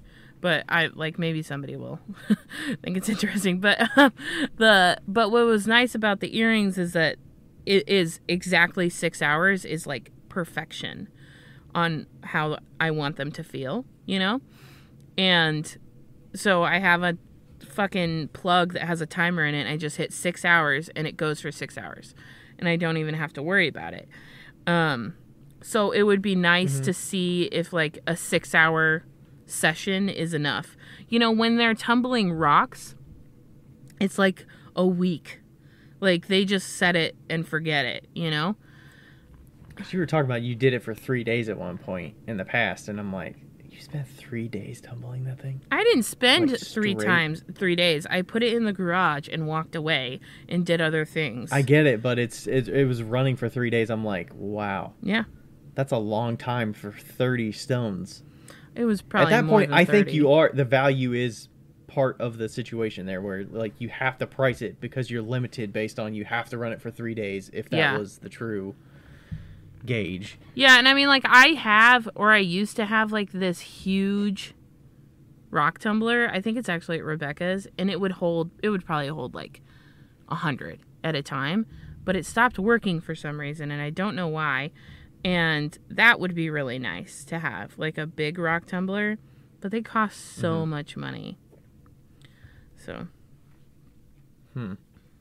So are you considering wholesaling them at all? Does the wholesale price factor in with that $10? That would you be happy with $5 each for them? I think I would. I'm also considering consigning them because they're such an easy consignment. It's like just send them a bowl. You don't have to worry about it, you know? Mm-hmm. You've got 50 here. Right. You know, they're easy checkout purchases probably. Right. So I actually talked to Queen City Clay. He said he'd be interested in some. Yeah, and I talked to Link, and Link said she'd do it. And wow, there you go. So, yeah, I would really like to make all my money from fidget stones. I wouldn't hate that. And I mean, and I don't know if I came up with the idea or we just tossed it around, but I was like, can you go to like a psychiatrist or somebody that does with mental, like the neurodivergent people? Like, is there a way to get in with people that would resonate from something like that do like art therapy or whatever? Yeah. Where they would have an appreciation for that. And I talked to Chris Birch too, and he said he'd sell them too. So like, there you go. And he gave me some names in which to look, like a website. And then I could just like contact people. I'm sure you could give some to Isaac Shue. I'm sure he wouldn't mind. I don't know. You don't think so? I don't know, Maybe. Isaac. I don't know. Maybe we're Who knows? putting that idea in his mind a little bit. He'd probably. But yeah, I think that the see, that's what I think the uniqueness of it. That's why I'm just like, maybe it's just because I'm so dulled to the shot glasses because I've been making them so long or whatever. Yeah. Or shot glasses are a dime a dozen. That I'm like, there's no way the shot glass has more value to somebody than a fidget stone. Right. I think that, well, it also matters in the sense of people lose it, you know? Like, I haven't sold a lot. Like, I have sold a lot, but the ones that I haven't were because, I'd probably just lose that, you know? But they get way more value. They could get 10 minutes of value just finding it and using it for a day. Like, I know that. $10 is the cost of like 2 coffees, right? Yeah. You're telling me that they don't have enough value out of those 2 coffees they drank? I know. Like, I don't know if we said anything last week, but the reason this is such a big issue, or not issue, but a hot topic for us right now is because I passed like probably like 100 out. I don't know how many you had. I thought you had more like 50. Maybe 50. But I had a full Ziploc bag of them, and they were small. I'm making them much larger now so that people can find them easier. But they were like tiny, and I just started handing them out to people at NCECA, and it was a giant hit. So like It was a very Yeah. affirming. I mean, you're giving them away for free. Yeah. Who's going to turn that away? Right. And Danny Meisiger. But, Okay, 1 out of 100 people, whatever. He turned it away because he was like, I'm going to get distracted when I'm talking. That's the point. Yeah. It was so funny. But, yeah. And people were just like, even like Kurt and everybody I gave him to, they're like, we were rubbing this the whole. I think it's like a subtle marketing thing. Yeah. That you're in people's minds and they can't forget about it. Yeah. Unless they lose it. But like, I almost think if somebody buys a fancy cup from you online, you should ship them a fidget stone with it for free. I will now, from now on, and yeah. It's just like a little extra, and they can get, I mean, hopefully they don't lose it in the box or whatever, but, you know, they can get a feel for it, and they're like, oh my God, I love this. I want to buy some. And then you've got them on your site, and then you've got them at shops here and there, and like, they're easy to ship. They are easy to ship. And I've been selling them on Etsy, and this is a point of, like, weirdness for me right now, because I sell them on Etsy for $10, but I ship them for free. And typically, I bank on somebody buying one and something else so that when I ship it, it makes sense. You know, I don't really count on them buying one. Buying one by itself. Yeah, but it has happened a few times, and then I'm like, well, it's okay. I'm still making money because it's like still $7. And then Etsy takes their cut, so you're making like $6. So it's like wholesale. It's like $5. But eventually I'll raise it up a little bit. I think I had it at $13 and they were selling, but I figured for now I'll still have them at 10, just to maybe 11.50 or something like that, just so that they get a little bit more traction. But they've been getting really good traction on Etsy. Like I've been like selling actually on Etsy. I just shipped out 7 packages yesterday, and I just got 3 orders today. I'm elated. That's great. I know you were shipping the mystery box and the earrings, but I didn't know you were shipping fidget stones. Yeah. Very much. Yeah, and the fidget stones is what like caught off on Etsy, and like people were like, oh, and because Andrew like went through my whole description and was like autistic, neurodivergent, like blah blah blah. And so yeah, I mean, like, they're great for kids. Like, yeah. My mom got them from you, and she put them in each of our Christmas stockings. So I think the kids got ones too. Yeah. And I don't know. I just feel like it's more valuable than $10 to me. I don't know. I just can't settle on 10 and like it doesn't make sense to me. Like all these different things that you're talking about. Yeah. Like there's potential for you to make like 1,000 of them, and I feel like you could sell 1,000 of them in a year, and that wouldn't be unreasonable. I agree. Would you be scared with 1,000? Like if you had to make 1,000, if a business was like, I want 300 of them, make me 300. Would you be happy with $5 a piece if you made 300 of them? Hell yeah. Like that's what I was trying to say. Like, hey Becca, you should price them at like $15 or 12. Like, I feel like a minimum like 12. I don't know. 12, 13, something in there. Yeah, I might get to that. I want to do a little research and see how people like them. I mean, I think you can get some good karma out there if you just give them to a bunch of people that are in the right spots. I 100% plan on it. That's why I just made all those ones that were black, because I'm going to send them out to little stores. And I finished my line sheet, and so I'm going to print off a little QR code and write them a note and say, hi, my name's Becca, and I sell these fidget stones. And I'll probably send like a little earrings in there too, and be like, my name's Becca, I make these fidget stones. Here's my line sheet. Like, I'd love for you to sell them, and I'll make you a little. Also am gonna, part of the marketing for these two is I want to make a little bowl for them that I can, like, the first order comes with a bowl. You know? Oh, a display bowl? Yeah. Yeah. I mean, the one negative is they're not easily searchable, so the people that get them don't necessarily know where they came from. Right. Yeah, and which makes it a little more difficult. But and somebody was I like, don't know. "How would Maybe you do there's- that? Could you like stamp them and like on the back with like my name on it?" And I'm like, "I don't fucking know. Like, could I put them? Could I do like one of those sharp, like an actual stamp, and put it in the oven, bake it in the oven, and Sounds like too much time. Yeah, I feel like- like the stamp, it's like a stamp like I have, like a subtle stamp like I have, that's easily searchable, easily Googleable, and it gets to your Etsy somehow. but like stamping I don't each know. of them takes like so much more time, you know?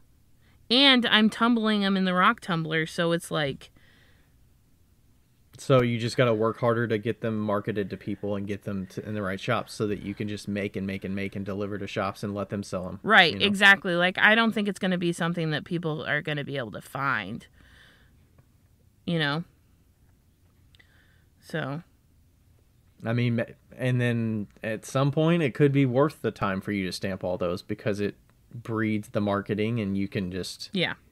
coast on the familiarity and people finding you through some random shop that they got it in West Virginia or whatever. Yeah. Yeah, for sure. And I was thinking, like, maybe if I stamped, like, the side. I don't even know. I don't know how I would sign them or stamp them so that it wouldn't affect the purpose of them, you know? Yeah. I don't know, unless the... You know, I was thinking, could. is there some dots that you can always use 3 dots in a certain pattern or something that's significant, that is recognizable, that's 3 colors, specific color that's not the same color as the thing, and I don't know. Well, you know, what I could do, I suppose, is... Oh. What if you did 5 lines on them and then you put dots around it or something? No. What if I got, like... What if for each of them I got like a little glue dot and just glue dotted my business card to the back, and so you could still feel the front, The regular business card that you have, or whatever, or even if I had something tiny, like a tiny little 1-inch sticker, and not a sticker, but like a clear sticker. Yeah. And just... It's really thin and it says 5 lines on it or something. Yeah, and they could take it off. Or a QR code or something like that. Yeah. I like that idea. I mean, that would probably be worth putting them on the bottoms of all of them, you know? Yeah. I could also put it on the bowl that it's selling out of, you know? Mm-hmm. Yeah. That's true. Yeah, I mean, it could be, I mean, it sounds crazy, but there's a business in just the fidget stones. Like, I can see the potential. I can too. There is a business in the fidget stones. And, like, I think you, like, struck gold here. You just got to get into the right spaces with the right people. Yeah. That it works with. And, some of that's just getting it in their hands, and then they're like, okay. Like, what's the risk here? You know, And I mean, like, I don't know. I don't see how people would not like understand it. Yeah, for sure. Yeah. And even if it's like, and it's such an easy consignment situation too. So if it's like, there is no risk if I'm like, hey, we could consign them. I'll take 60%, you take 40. I'll take 70%, you take 30. Something like that, you know? Mm-hmm. Yeah. I see a lot of cold emails in your future. I'm going to just send cold mail. I'm just going to mail them to people. There you go. Just send it to shops that you think it would look good in. Yeah, I've been planning on asking on my Instagram if people have local shops to them that have like little knickknacks or little toy shops, you know, like game stores. Mm-hmm. They'd be perfect in a game shop. Like a board game shop, because everybody that plays board games are weirdos like us. Woodburn Games here in Cincinnati. Yeah. There's one right up the street from me. Monster Games, I think is what it's called. Yeah. So good. Yeah, I feel like those would definitely. I mean, they're a little artsy, but I feel like they would be in the right spot, and that, like, for them, it takes no real estate. It takes a counter space. So, like, you can have the smallest shop, Yeah. but all it needs is a little bitty counter Yeah. to put them on. For sure. And that's it. 100%. Yeah. I'll give you a list of some places. Thanks. I'm working on it. It's one of those things where I want to, like, do it right. I'm thinking about, like, just having... I want to have, like, just a write-up on the fidget stones. Because I have my line sheet, but the fidget stones aren't really, like, highlighted. It's mostly the jewelry. I need to have, like, the fidget stone has its own line sheet. It's its own story. Mm-hmm. I just feel like it... And you don't have to get all, like... ooh about it. Like, fidget stones are approved to blah blah blah blah blah. This is for people that have XYZ, and when they have something like this, it helps them reduce their stress and get all like... No, it's just like, hey, these are really great to fidget with. Like, straight up. Yeah. Yeah, I think the simplicity will speak for itself, and yeah, you know, you could get all fancy pantsy on it, but I don't know. Feels too markety if it's too much of that, you know. Yeah. For sure. I can't wait to do some in obsidian. Oh man. Yeah, I mean and it hopefully the places are cool and they're just like, give me 50 of whatever, you know. Oh, I'm not gonna. I said on my wholesale that it's either artist choice or one color. Like, I will. Yeah, like, I'm not fucking doing that. I'm not doing 15 of this color, 15 of that color. No, thank you. Yeah. Because at the end of the day, nobody really cares the color. They cares how it feels. Yeah. I mean, maybe if they're giving it to a kid or something, they're like, the orange one is Johnny's and the blue one is Sally's. Yeah. Yeah. So they're not fighting over whose is whose and shit. Yep. Okay. I'm like writing shop names down here. We should probably go soon. Man, such a good idea. Okay. Regardless, I think you'll... I don't know. I just feel like they're naturally going to go up in price. And I think so.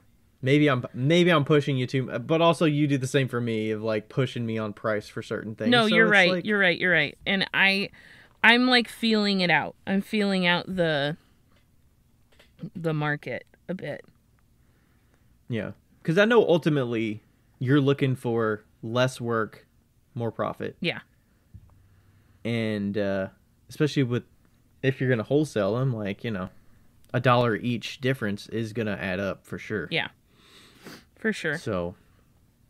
Yep. Okay.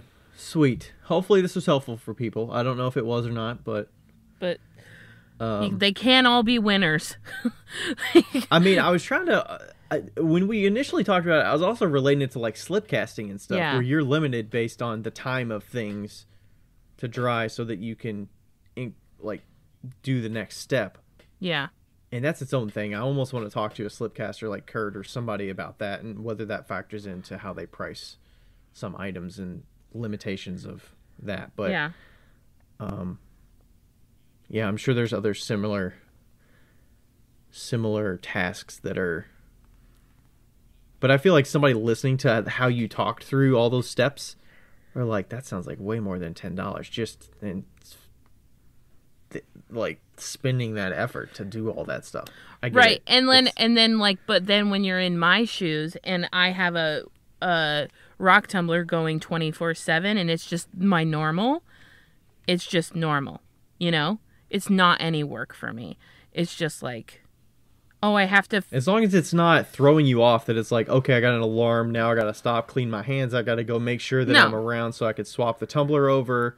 Like, switch the things out, yeah. clean it out. Like, as long it sounds as like nothing, but it as long as could. I have all the right materials, which I actually need to bring up my box from in here. As long as I have all the right materials, it's a piece of cake.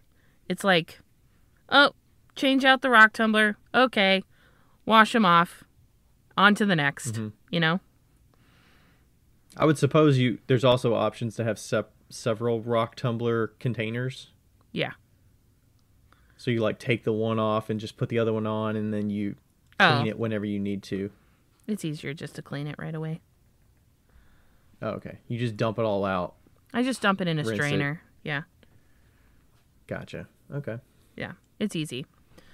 So, I got a system down. Yeah. Alrighty. Thanks everybody for listening. Thank you. And we will catch you next time. Get some fidget stones if you don't have any. They're on my Etsy. Find somebody to gift them to. And your Etsy is just 5 Lines Pottery. Is that right? I think so. It's linked in my bio so? in my Instagram. Okay. Sweet. Sweet. All right. Thanks everybody for listening. We'll see you next time. Bye. Bye. Yo, yiggity yo. It's Becca here. Hey, just so you know, thank you for listening. And also, we have... What do we have again?